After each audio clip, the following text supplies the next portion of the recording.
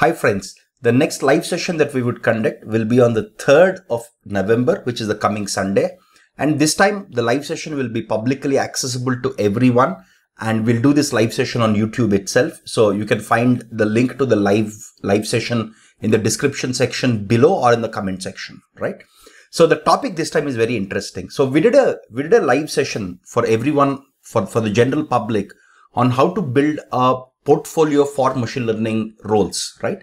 So in this session, as a continuation of that, we thought we will take up various roles. For example, imagine if you are a manual tester or a QA tester, or whether you are a Selenium tester, or whether you're a software developer using Java, let's say in banking domain, or maybe you are a Python developer working at a pharmaceutical company, right? Or working with a pharmaceutical client.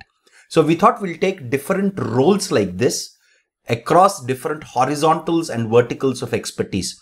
You could have domain expertise in banking and expertise in Java programming, or you might be very good at Selenium programming and testing websites, or you may be very good with Qt, or you may be very good with database administration and database testing.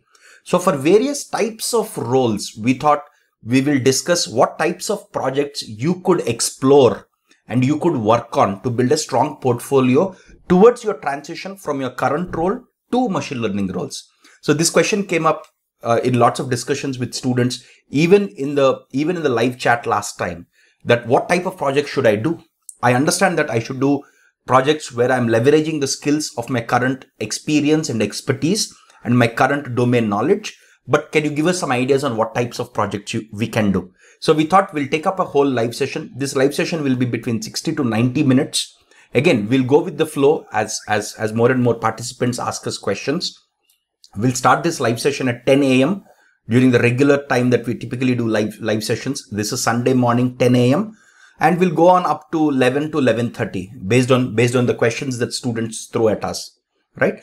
But we'll start the discussion by taking a few roles, and for each of these roles, what types of projects you could think of, right? And again, projects are, as a part of your portfolio, are extremely important for you to transition to machine learning roles, because through these portfolio projects, you can showcase your expertise and experience in the current domain that you're working on, and also connecting your expertise to machine learning applications, right? So let's go through some examples so that you'll get first-hand experience on how to think about these projects and what types of projects you could build by being in your current profile, or with your current expertise and experience to make your transition to machine learning roles much more simpler.